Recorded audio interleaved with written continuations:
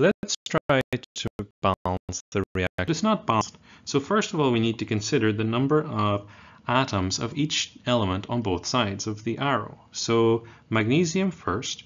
So we have one magnesium on the product side and we have one on the reactant side, so that's okay. Oxygen, then we have one on the product side but two on the reactant side. Now oxygen always comes as O2, which means that in our products we must have an even number of oxygens. So what we can do is we can make two magnesium oxides. So two magnesium oxides will give us two magnesiums and it would give us two oxygens. So we now have the right number of oxygens on both sides. We have 2 on 2. So the easiest thing to do is simply multiply the number of magnesiums by 2 to get us 2 magnesiums.